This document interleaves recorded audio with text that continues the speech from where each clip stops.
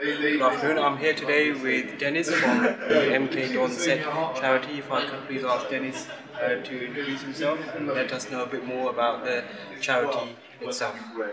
Certainly, we'll do our best. It's Dennis Wooldford from MKDons Sport and Education Trust. We're the charitable arm of the MKDons Football Club, and our responsibility is to deliver activities to all communities in Milton Keynes.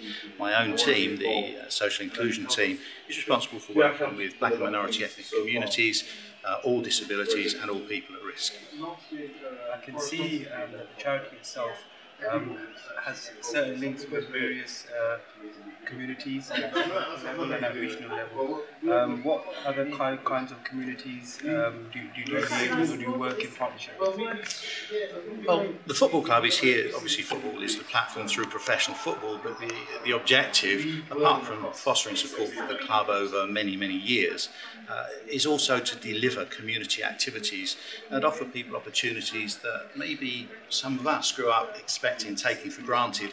Other people don't always have that opportunity. And we're here today with MKDons playing Milton Keynes playing Brentford, and I think it's 1-0 at half time. So what do you think, what are your thoughts for the rest of the match? Do you think we can carry on and keep the scoreline as it is? At risk of putting the result in jeopardy, it's still 1-0, and we hope it will stay that way or improve. For us, football is great fun, and we want everybody to enjoy it. We want to bring all communities here. It is a family club. Working with yourselves, of course, whilst this is a new relationship, we regard it as a partnership. I think I used the phrase earlier with somebody, we don't do one-night stands. We really want to work on partnerships. For us, that's the way forward, getting communities engaged, removing the barriers to participation in almost anything you want to do that's legal. And that's really what this partnership is here. You're coming here to offer us the opportunity to give us volunteers and to raise funds. We want to foster that and support you.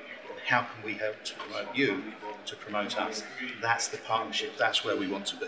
Thank you very much, Dennis, and we look forward for a long relationship with yourselves, working for many years to come. We look forward to that too. And it's still 1-0.